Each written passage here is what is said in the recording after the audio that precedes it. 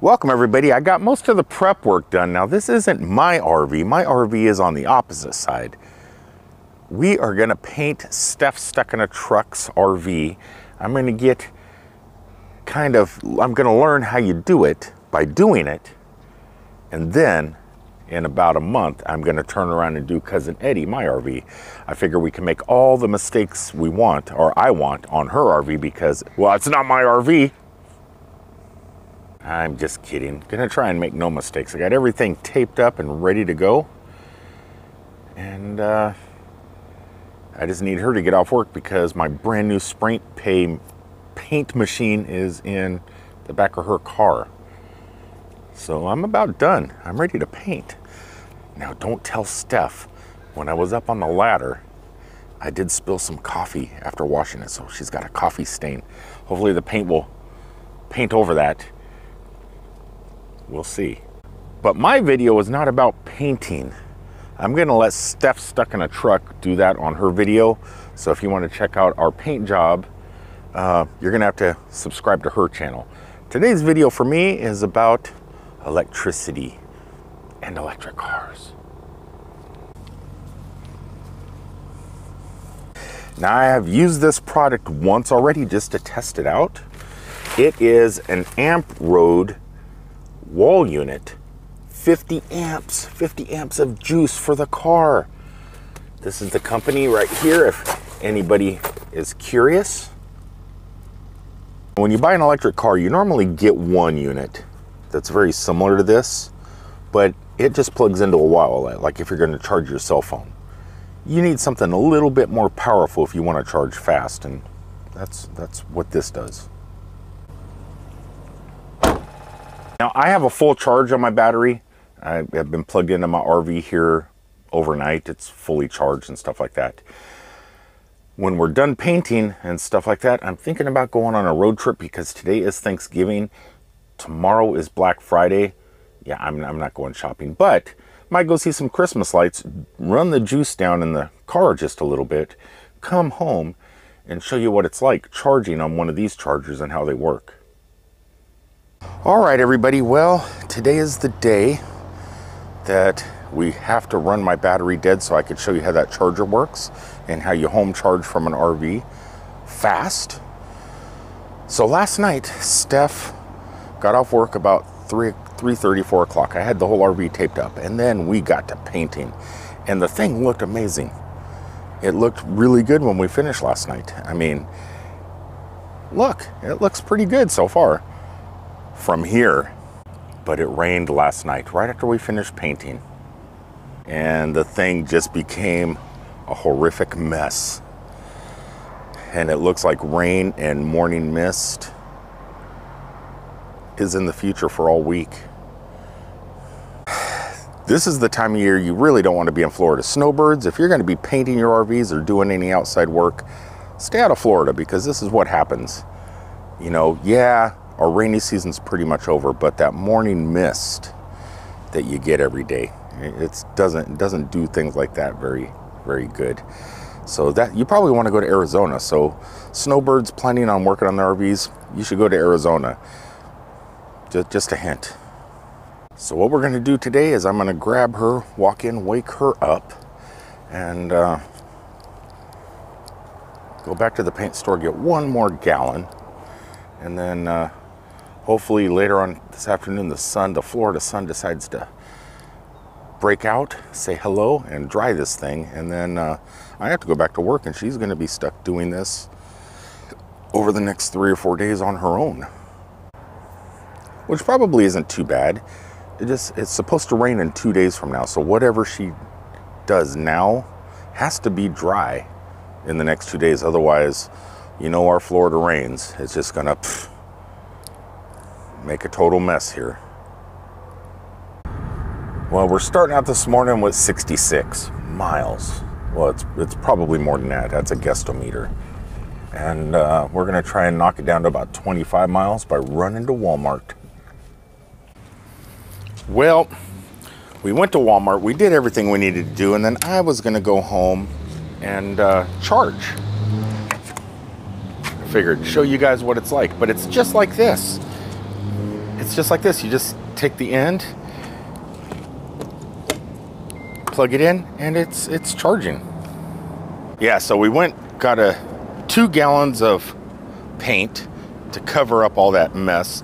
It's starting to warm up, so we're gonna let that thing get sticky. I gotta go back to work, so she's gonna be doing all this by herself. But I figured, what the heck? You know, we really need to run this battery dead, and just running it to Walmart really didn't do it. So we figured a Disney trip. So we're gonna charge before going to Disney, and then on the way back, we should have about 14% battery, and then I will plug in at home. But in the meantime, what is Steph doing? What is Steph doing over here? I think she's putting googly eyes on the charger. Girls. All right, we went 204 miles, if you guys can see that. I have 46 miles left on this charge. So it's time to kind of talk about home charging a little bit. Yeah, I know. If you want to watch Disney videos, check out Steph Stuck in a Truck. I left my camera in the car. That wasn't, I don't know why. Sometimes it's nice to get out and just leave the camera.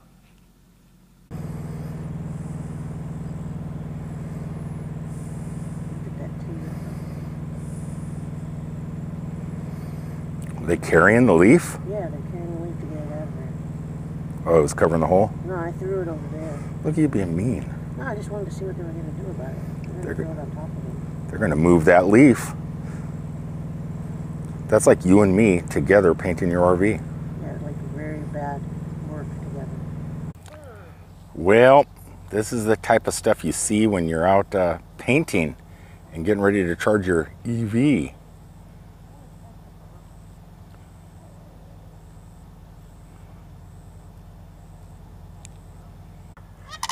Okay. The birds are getting angry. They're getting angry. Uh-oh. Yeah. Anyway, I'm going to go ahead and end today's video. I'm really not going to show you me charging. You've seen EV charging before. All I can tell you is Amp Road level 2 chargers, you could purchase them on Amazon, are definitely way better than the home charging kit that the Nissan comes with, or probably any other EV comes with. The ones that you just plug into your wall like you're charging your cell phone. I can charge with the one that came with the car, and it might take 8 to 9 hours. Where the Amp Road level 2 charger that I plug into my RV, well, this isn't my RV, this is Steph's. It's looking pretty good, right? We're getting there. But I can charge like in 30 minutes. 30 minutes I can go from home, drive 60 miles down to Universal Studios or Disney. It's the same kind of chargers you see at destinations like hospitals, 7-Elevens, Walmarts, except it's at home. It's at home. It's pretty good. Now, yesterday at Disney, I did pay once again. I paid, what was it, $6 at Disney? It was $3 to connect at Disney Springs, and then they charged me $3 to charge. That's like the biggest bill I've had in the last 2,000 miles, was a $6 charge. Other than that, I've been pretty much charging for free. So I think it's 15 cents a kilowatt off the grid here at home in the RV if you're connected, you know. But if you're at a campground or something like that, it doesn't really matter. It's just basic, you know, it's free. If you're using your generator, if you have solar, that'll charge your EV. Or you could just run into a mall or 7-Eleven and just plug in, and it's free too. For some reason, Disney and the Turnpike love to charge. I mean, not charge your car. They love to charge a fee. And but other than that, so what do we got? We got 2,200 miles, I think. And I had $1.40 before that and $6 yesterday.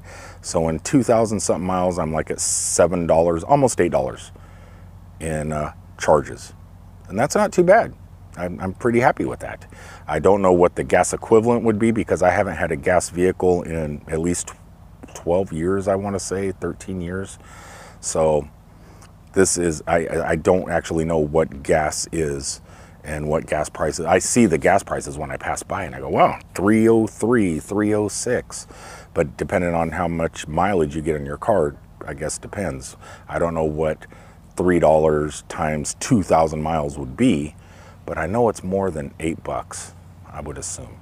Anyway, I'm going to go ahead and get this video out there, and I got to go, and I'm going to let Steph continue painting her RV on her own. It should just be a second coat. It's is this eggshell white? So this is eggshell white, but the new color that's going over the top of the eggshell white is what? I think it's just called white. It's just called white. So that should be a nice base, and then just white over the top, and then I'm assuming later she's going to do some cool artwork on it or something and make it look fantastic like the Partridge Family did. Right? That would be wonderful. It would be. All right, until the next time, guys, I love you. Thanks for tuning in, and I got to get on down the road. Peace out, everybody.